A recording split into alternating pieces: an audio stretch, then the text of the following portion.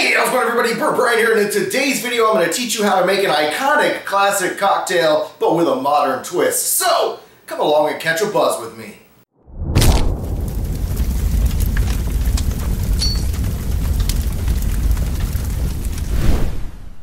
Today we're going to be mixing up the White Russian. Now the first iteration of this drink was simply named the Russian, and it surfaced sometime in the 1930s, and it did not have a coffee liqueur. It wasn't until sometime around the 1960s when the drink started to incorporate Kahlua, a coffee-based liqueur, into the drink, and it kind of started to rise in popularity. But ultimately, this drink really became popular because of a 1998 crime comedy called The Big Lebowski.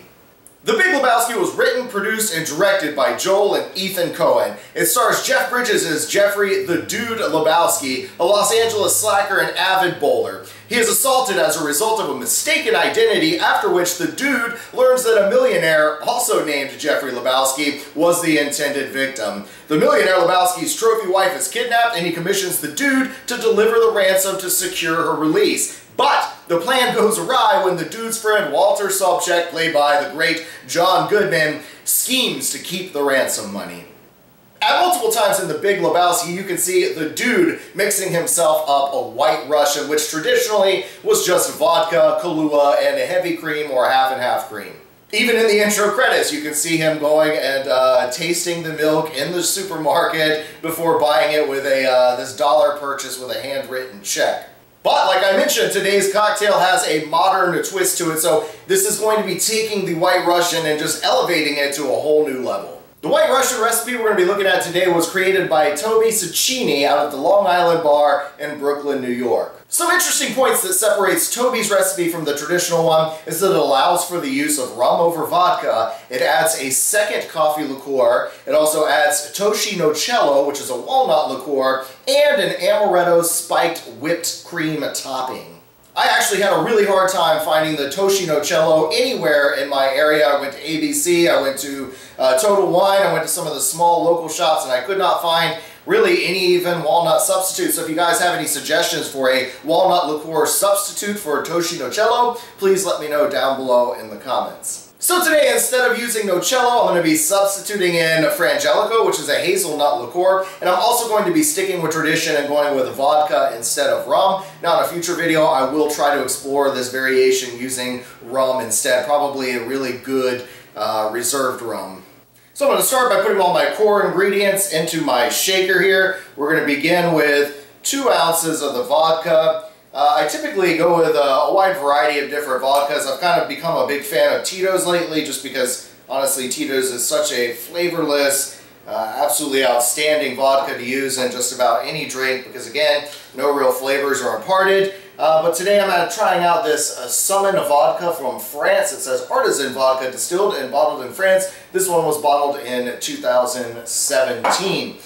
So again, it's going to be 2 ounces of the vodka. We're going to go with a ½ ounce of Frangelico, again substituting in for the Nocello that we had in. So this is a hazelnut liqueur instead of a walnut liqueur.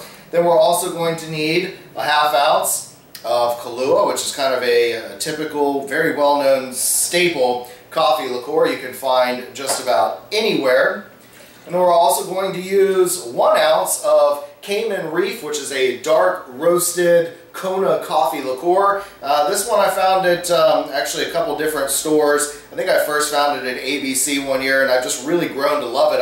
I think that even on the aroma, the flavor, everything about it is just so much more delicious coffee roasted flavors and notes that come out of it. I actually prefer this much more over the very well-known Kahlua variety.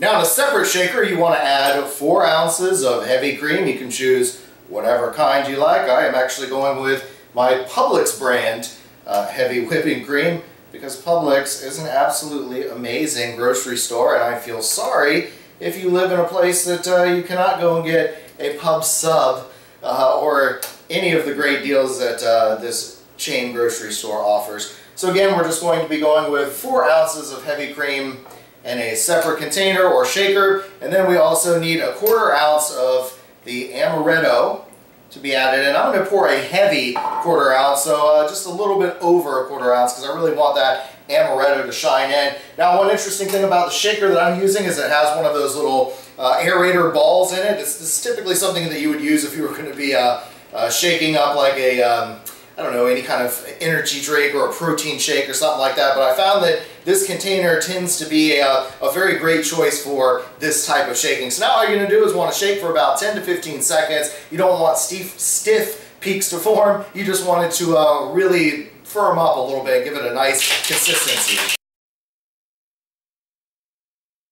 And that's it. Now we're going to set this off to the side for a second. Next, you just want to add a little bit of ice to your shaker. Slap this down. Always remember to keep the glass end facing back. You don't want glass or drink shooting at the people sitting in front of you. And just give it a good healthy shake, about 15 to 20 seconds.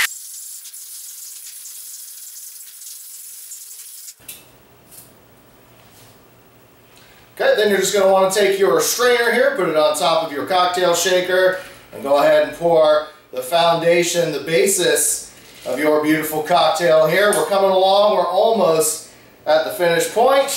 Now, you want to go ahead and top this thing with that beautiful cream. What you're going to need is a slotted spoon. Hey, I don't have a slotted spoon, but I have this pie spatula here, which does have a slot in it. So we're going to go ahead and give this a try here. We're just going to gently pour this over top. You want at least a good finger or so to float above your drink here. Oh yeah, that's going beautifully. Look at that.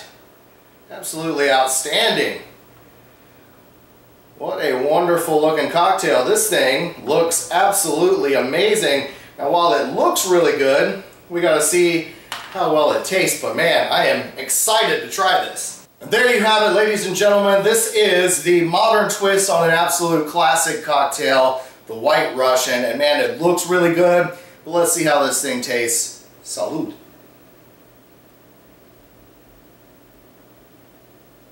Oh man, that is really, really outstanding. The addition of the coffee liqueur just really culminates really well with the Kahlua. Again, this Cayman Reef is really awesome, so that beautiful Kona coffee flavor is coming through.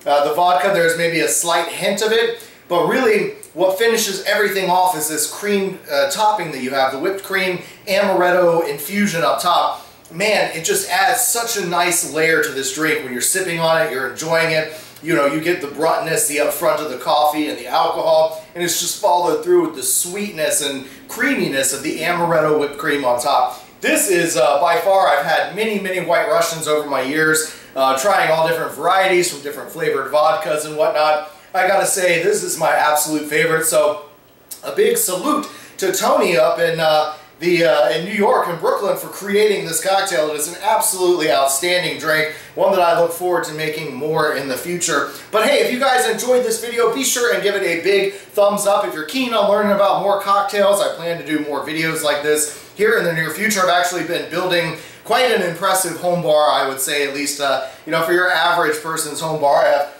quite a nice collection of different main liquors as well as liqueurs and mixers and whatnot.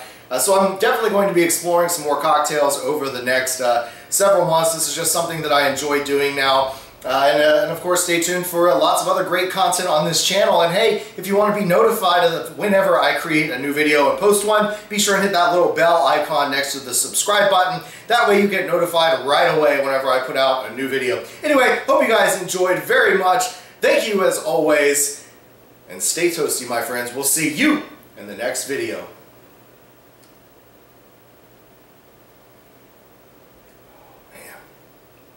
Damn, that is fucking good.